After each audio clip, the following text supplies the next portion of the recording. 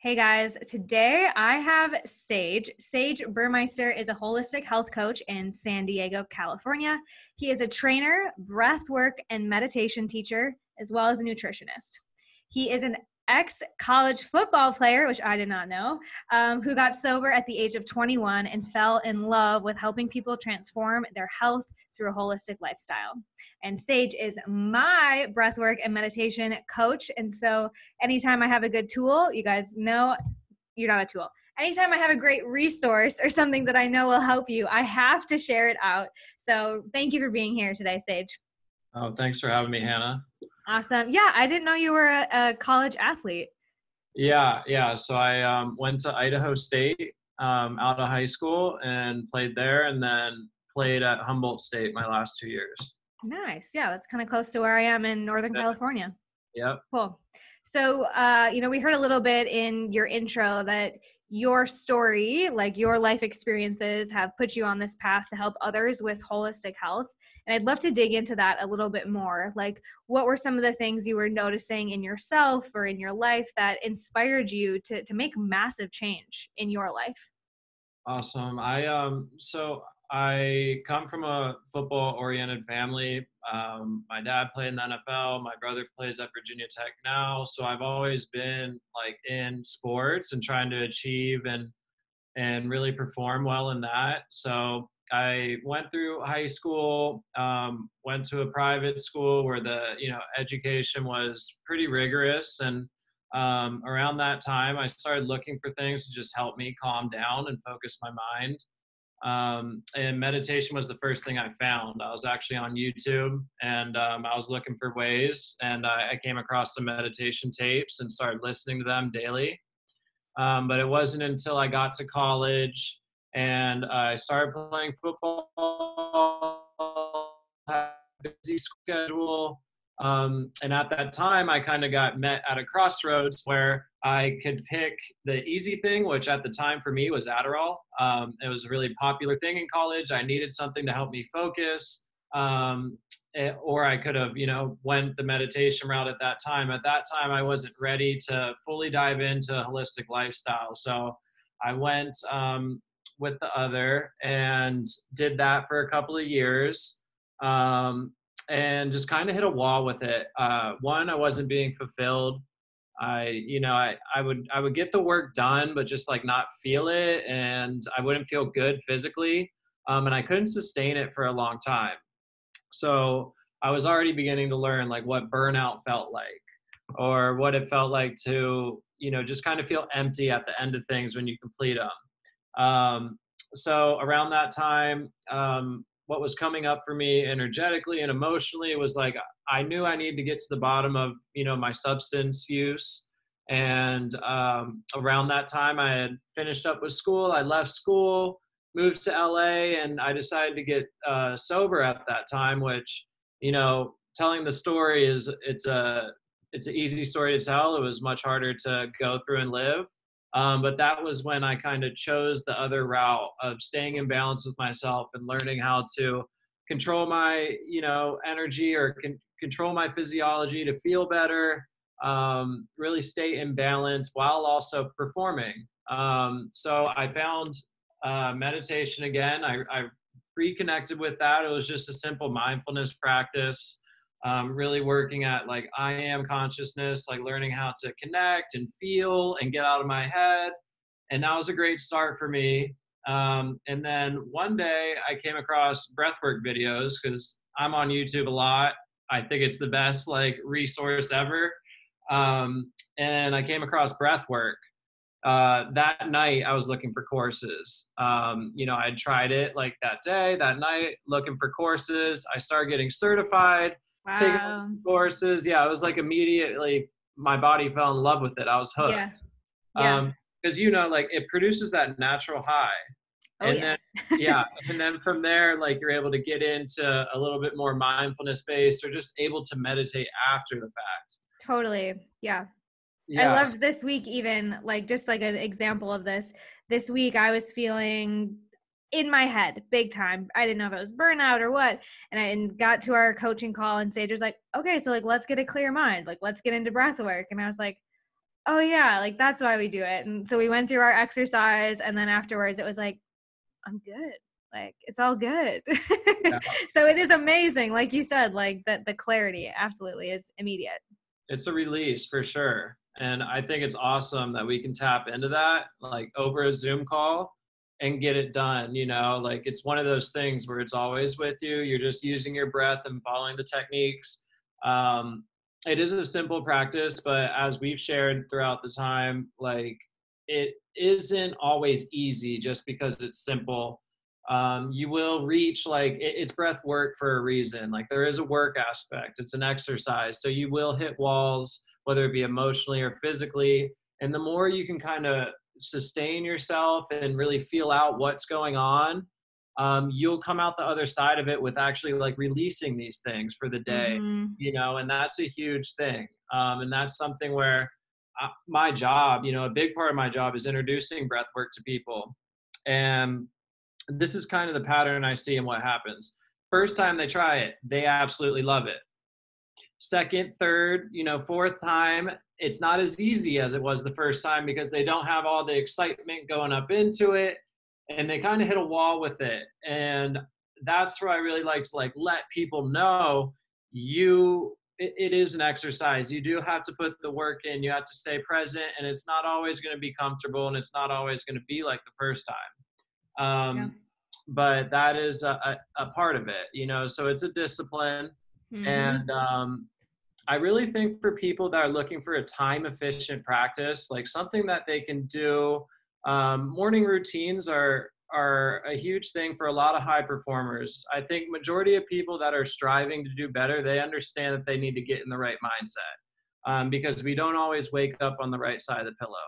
The thing is Totally. the time efficiency, because the days roll fast. Like I'm a person, if I wake up it feels like 8 o'clock within, like a blink of an eye. And breath work is a time efficient practice. From yourself, you need 10 minutes, like 10 minutes to just tap in, sit down and get focused. And you can change the way you feel pretty fast. And Absolutely. I've loved yoga in the past. I love working out. Like I love all of these things, but I haven't run into something like breath work where it's as time efficient and powerful and it connects me on a mind, body, spirit level. Mm-hmm. And that is why I love it. And it's very, very simple. And it just makes a lot of sense that using your breath and harnessing in on it can make that big of a difference. Yes, I want to take a step back because I think this is so important for people to hear, right? Like I thought, oh, I have meditation, oh, I have yoga, oh, I have all these other things that should do it for me.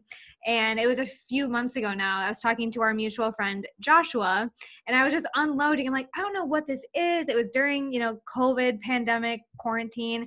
And I listed off all of these things like, I don't know, like I just want to wake up in the morning with energy. I just feel like I'm never on anymore. I'm wondering if I should go gluten-free or if I should do more yoga or if I should meditate different or if I should run more. I just started like, you could have made like a white girl entrepreneur parody video out of me because I was throwing out all these things I thought I needed to do to like get myself back in the zone, right? That like feeling like you're in an inspired flow or you're working on purpose.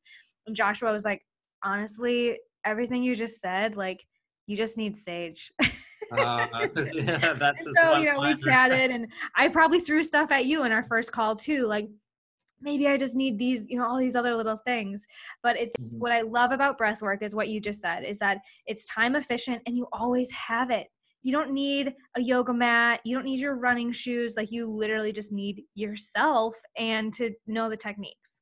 Yes. Yeah, exactly.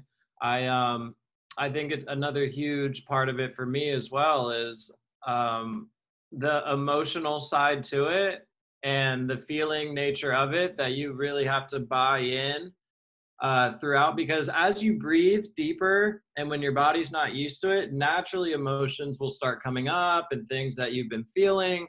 And it's a fast track or almost like an easier way to kind of feel what's underneath and reconnect with it and reconnect with yourself. And I think for busy people that are looking to get a lot done and just perform at a high level, being connected with yourself is the primary thing, because as soon as you lose that and you're just getting stuff done and it's a checkbox, you lose your power. So why are we even checking off the boxes at that point? Because we're not even connected with the groundwork, like the power behind it. Yeah. So I think integrating breath work on the daily is a huge part of that. And as you know, Hannah, like when I found Abraham Hicks, I absolutely fell in love with it. I think that's another great tool that people should be using.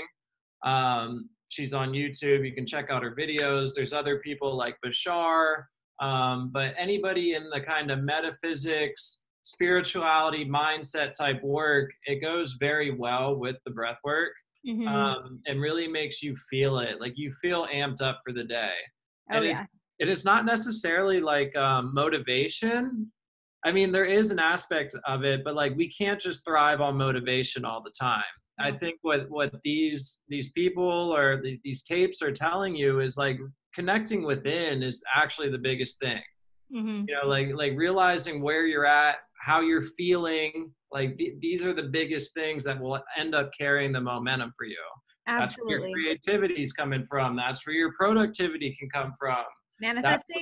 Manifestation, people connecting with you and vibing out with you. And then, you know, they're sharing your work with somebody else, you know, like it's how it works. Yeah. We had another guest a few episodes ago. Her name's Serena Curran, and she talks about how your soul, you know, drives your business. And this is definitely something I ran into and we talked on that episode about is you can take the like control freak route, if you will, of like, okay, I'm going to use this strategy. I'm going to build my business. Like, this is how it's going to go. Like, check these boxes, hustle, grind, muscle through it.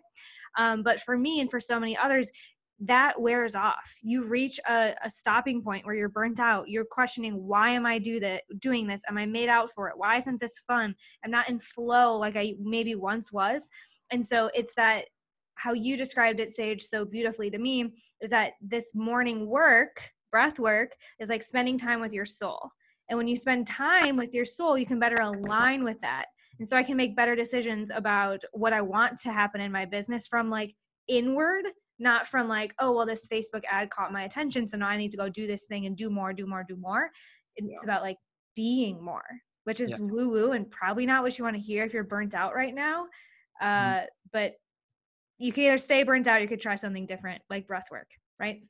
I agree. I'm 100% on board with it. And I think, you know, like this time too, like there's so much out there, like there's so much information out there.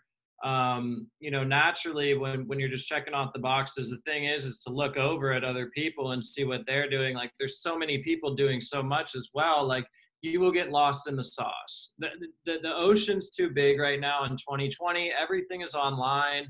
It's so easy for you to go check out what somebody else is doing and compare yourself or feel like you should be doing more. The inner work for you to stay balanced and stable, and then also have some authenticity. I'm a firm believer that every single one of us is beautifully unique. Every single one of us. And I know that because through my story, it's been a rocky ride at some points, but at the end of the day, it's made me who I am. And a lot of my biggest achievements have come through that. A lot of my biggest connections have come through that. And it's really just showed me that uniqueness is the power. Like who you are is where you're going to, you know, strive from and jump from. So I really just encourage people, because we all do it. We all, you know, get caught up in checking off the boxes, get caught up in the to-do list, to take more time for this work, because people will recognize it. And, you know, priority is like, you feel it. You feel it. So inner work is the new kind of first check off the box thing. And I've noticed that with a lot of different people, whether you watch like Aubrey Marcus's podcast or, you know, even Joe Rogan, who has a huge podcast, like they're constantly talking about like, how can I feel better? Like, what are some certain tools or tips? And breathwork comes up quite a bit. I really think it's growing. I think breathwork is like the new yoga. When yoga was like 2005 to 2010, just took a gigantic jump. I think we're about to see breathwork do the same. Okay, so people are listening. They're like, okay, I'm open. I'm interested. Maybe I'll like jump on this if it's going to be like yoga. We have lots of yogis out there. We love them. where do we start? Is it a YouTube thing? What's something that people can do today to maybe open themselves up to like the baby steps of breath work or giving it a first go around? I really think immediate would just be go to YouTube, type in like breathwork practices, go check that out. I'm sure you'll run into like some Wim Hof, maybe some other teachers, but then eventually you will want to find like a teacher or someone to guide you through that. Yeah. And, you staying consistent with it is going to be the biggest thing. And I'm a firm believer in that. So I would go to YouTube, feel it out. And then when you're ready to get serious, take a course, get a teacher, go on a retreat, like really dive into it for you. Because what I've noticed with it is the more serious you take it, the more time you give yourself to really dive in, the more you get out of it. Yeah. Yeah. And what are some of the benefits? We talked about maybe having more clarity or like clearing your mind. What are some other benefits that people can expect if they start tapping into breath work consistently or not consistently? I don't know. Does it take consistency? Yeah. I mean, there's some immediate effects, definitely. I think, physiology and within the body, I think the nervous system makes a huge jump right away. So a lot of us are in fight or flight. That's like our survival mode when we feel like I got to get this done so I get my paycheck on Friday, or I got to make sure the rent is done, or, like these types of things. So it makes a switch when you oxidize your body like that. It actually turns you into rest and digest. You're like, oh, I finally let that shit go. I feel like I'm just chilling like on the couch or in bed. Like I just feel released. There's nothing to worry about. I'm cool. So the switch in the nervous system's huge. Cardiovascular is another huge one. Also just like the emotional release from it. Like you get a lot out emotionally, like anything that you've been feeling or feel like you're, gripping onto, you're able to release that. And mentally it's like great for clarity, focus, and that all comes from the nervous system switch over that happens during the breath work. Yeah. At one point you said something, you say a lot of beautiful things in a meditative state. So correct me if I'm wrong, but I've taken away a nugget you planted in that I'm giving myself medicine. And I think about that as I just like take in more oxygen and I release more toxins just from like the, carbon dioxide versus oxygen cycle. Like that is medicine and it integrates into all of our cells, right? Yeah. It's huge. I mean, people are doing like oxygen therapy or oxygen tanks.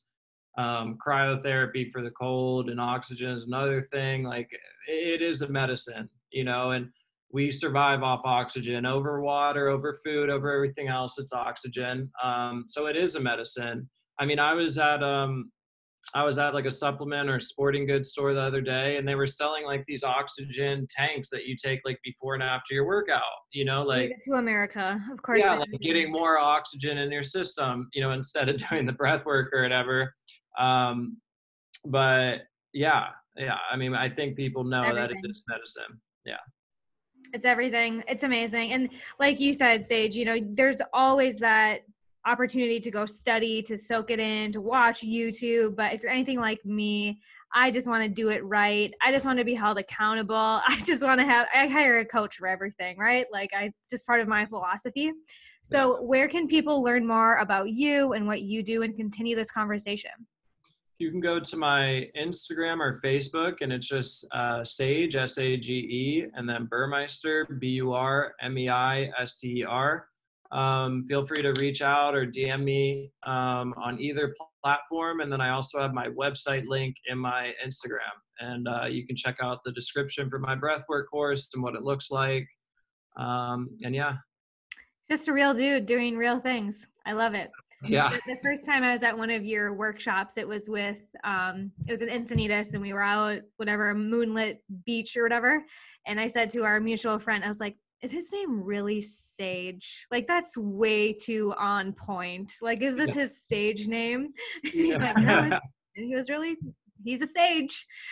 So yeah, real sage. We'll make sure that we get those links out so you guys can make some connections and continue breathing your way and being your way into your dream life. So I'll be back next week with another inspiring guest. Until then, keep being. Love it. Love it.